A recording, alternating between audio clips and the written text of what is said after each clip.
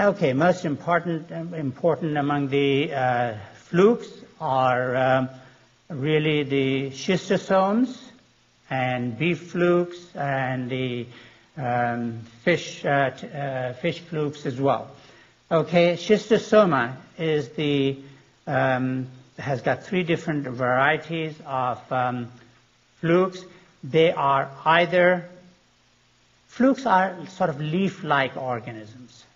The schistosomes, they are sort of flat and long, narrow leaves, whereas the other flukes are more sort of oval leaves. There are 3 different genera that cause human disease: Mansoni, Hematobium, and Japonicum. Now, schistosoma, and then the other flukes are Fasciolopsis buscae, that is the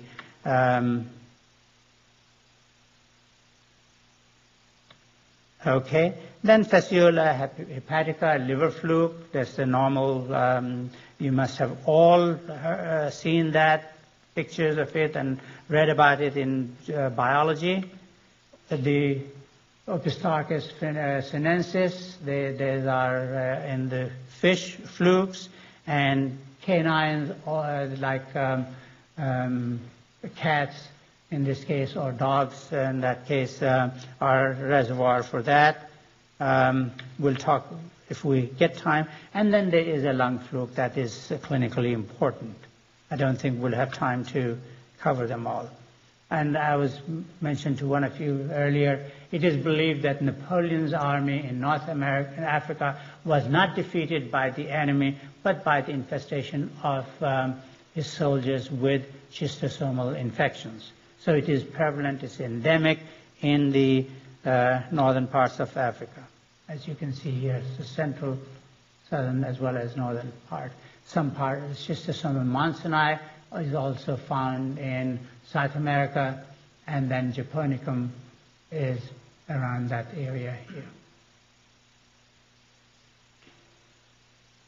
Morphologically, it's a leaf-like, and they are separate, male and female, but they live attached to each other. The life cycle, humans get infected when they are bathing or swimming in water that has that is infested with these flukes. The intermediate host, the very obligate intermediate host, is certain species of snails. So freshwater snails are necessary component of for maintenance of these flukes.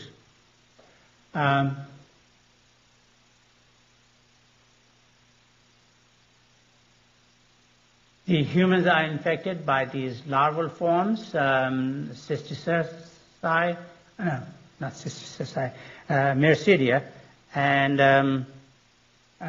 they penetrate the skin, and from there they migrate to either in the connective tissue of the intestine or the connective tissue of bladder or blood vessels, and produce symptoms related to that. In the case of the skin, they will cause dermatitis, the inflammation of the skin, itching, is referred to as swimmer's itch. So a history of taking bathing in some freshwater reservoir in the infested areas and having itching skin is a sort of clue to schistosomal infection. And that is these symptoms are due to the toxic material that is those are components of the parasite and the skin damage. GI tract, if they go into the gastrointestinal tissue, abdominal pain, ascites, diarrhea, and bloody stool. And that is caused by the Schistosoma mansoni and Schistosoma japonicum. By contrast, Schistosoma hematobium affects the blood vessels around the bladder or bladder tissue itself. And this will result in chronic cystitis and urethritis. And it will lead to granulomatous fibrosis, the granuloma production, and that is due to a reaction to the eggs. The body reacts to the eggs, and there's inflammatory response and causes fibrosis of those tissues. And as a matter of fact, this is one of the major causes of bladder cancers in people from infested areas like Egypt and Ethiopia, Sudan, those countries. It will cause the mansoni and japonicum will cause ascites as well, inflammatory reaction to the organism. This is a picture taken from New England Journal of Medicine, where the Mediterranean or an Egyptian immigrant was suspected of bladder cancer and or had a growing mass in the bladder, and a biopsy showed this organism enlargement showing the egg.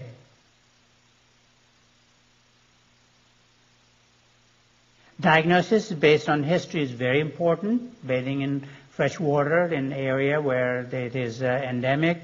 Symptoms will be, in the case of mansoni and japonicum, diarrhea and GI symptoms. And one would find eggs in the stool in the case of Schistosoma mansoni and Schistosoma japonicum, whereas one will find the eggs in the stool in the case of Schistosoma hematobium. And they have got their characteristic eggs, and I'll put all three of them so that you can compare. The Schistosoma hematobium is oval, and it has a spine here at the tip. Schistosoma mansoni has got a similar structure, oval, but has a spine here at the side.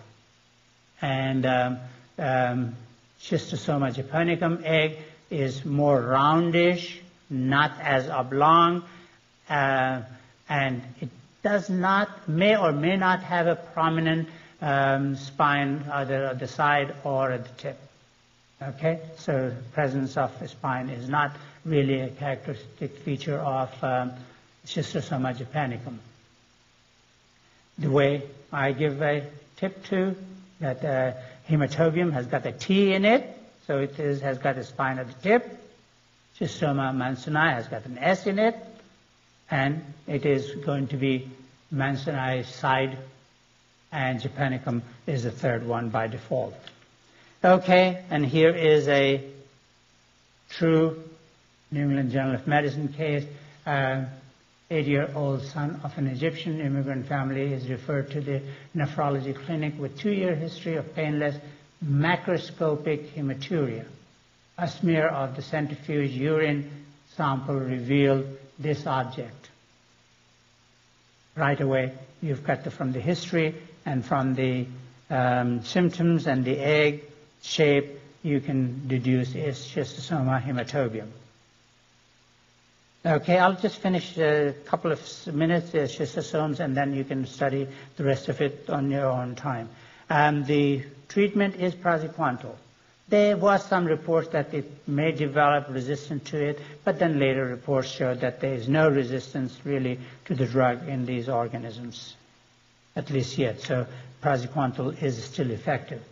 Avoiding swimming into infested waters is the preventive measure, and a sanitary disposal of the sewage as well, so that it does not perpetuate itself. The elimination of the snails is a very sort of important step towards eliminating or controlling this particular infection. Snails are a common link to all flatworms, all of them. Okay? So be it schistosomes or be it the Opisthochus or the others, and there's a typical environment in which there will be a risk of acquiring schistosomal infection. Okay, I'll stop here, read the rest of it. There's not anything but very straightforward reading, and if you want to go through the PowerPoint, it is on the web. And in addition, if you have any problems or questions, email me, and I'll be happy to